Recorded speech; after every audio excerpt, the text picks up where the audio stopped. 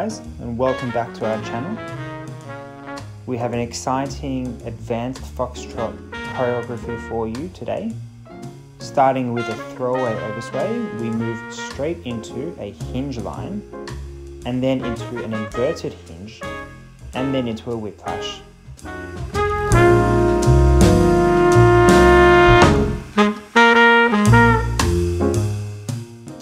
This piece is quite interesting as we don't exit the throwaway oversway in the usual fashion with an oversway or a promenade ending. The man rises through the standing leg to lead the switch into the hinge before transferring weight over to the right leg for the inverted hinge. As you can probably see that the lady has a number more steps than the man here. We have our standard throwaway,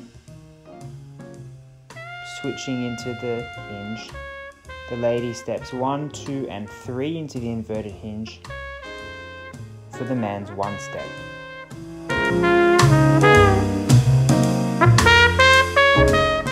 For those of you that are wondering what an inverted hinge is, it's quite simply a same foot lunge position for the lady, with the man dancing basically like an inverted throwaway.